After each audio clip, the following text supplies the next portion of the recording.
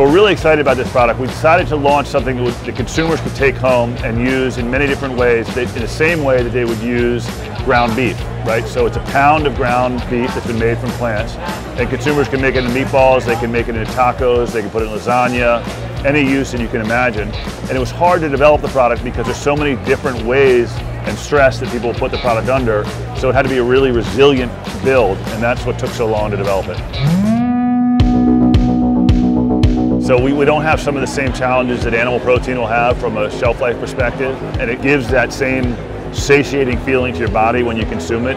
We try to have a really neutral flavor to it so the consumer could add to it what they wanted. And of course, as with all our products, we have no genetic modification in it, we have nothing artificial in it, there's no gluten and no soy. And instead of being so focused on the origin of meat having to come from a chicken, cow, or pig, people are now more willing to think about meat in terms of what's it doing for my body, how is it delivering the nutrients, and if it has all of the core parts of meat we want, it looks like meat, tastes like meat, presents like meat, who's to say that's not meat? I say it's plant-based meat.